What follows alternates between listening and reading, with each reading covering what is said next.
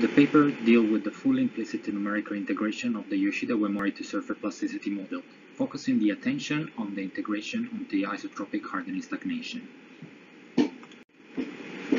Yoshida-Uemori carried out a series of experiments trying to characterize the behavior of steels under fully reversed cyclic loading conditions, especially trying to catch the description of the transient Baumschigger effect, the permanent softening, and the work hardening stagnation.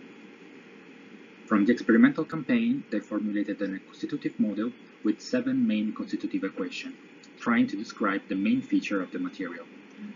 The purpose of this work is to focus on the numerical integration of the third equation responsible for the work hardening stagnation. The purpose of the work is the fully implicit integration of the constitutive equation of the Yoshida and Uemori model in the form of the closest point projection method. In detail, the novelty of the work is represented by an alternative algorithm for the computation of the work hardening stagnation.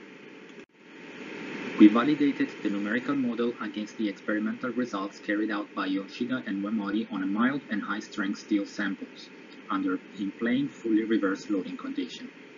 As it can be seen, the numerical results are in good agreement with the experimental data. Moreover, we carried out some computational efficiency tests to prove the quadratic rate of convergence of the algorithm. In the paper, details are contained about the comparison between the novel algorithm and the existing one in the literature.